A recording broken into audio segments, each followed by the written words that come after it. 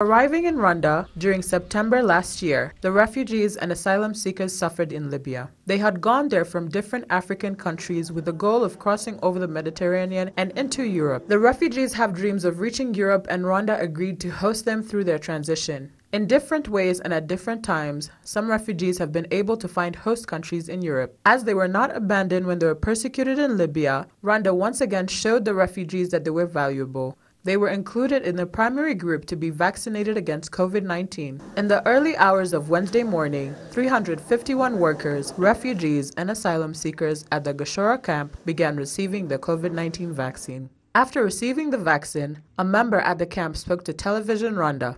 He was happy to be considered among the primary group to receive the vaccine.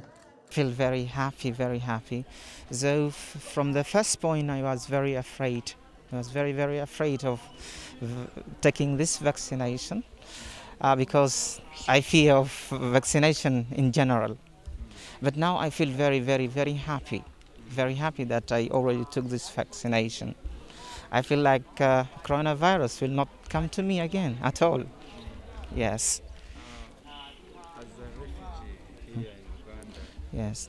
Do you expect to get it very soon, like this vaccination, very soon? Oh. How do you think this? No, I wasn't thinking that I'll get this vaccination very soon like this.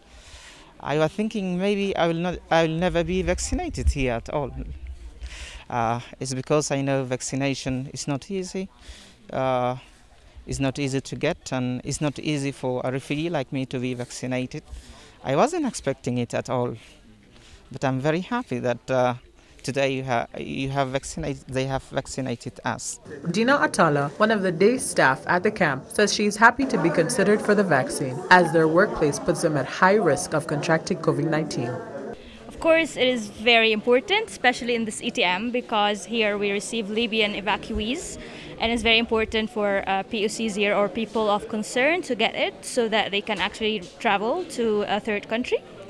Also for us, because we're working here in the front lines, so of course it's very important for us as well to get the vaccination.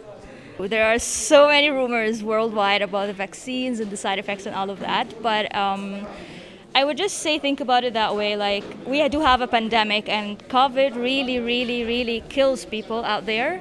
So I don't know, like, would you rather have the pandemic or get affected by the virus, or would you just get a vaccine?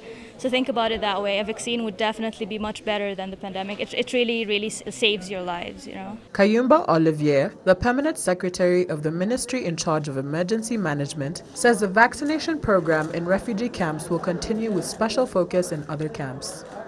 The vaccination is going on through the general program we have in Rwanda to vaccinate all residents in Rwanda, being nationals or non-nationals, and refugees here, particularly, they are going to be resettled as per the memorandum of understanding we have with the African Union and the UNHCR.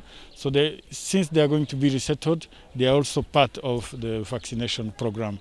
351 people at the Gashora camp were vaccinated, 197 of them refugees. Refugees below the age of 18 were not vaccinated because they are considered minors. Umngari Jade, RTV News.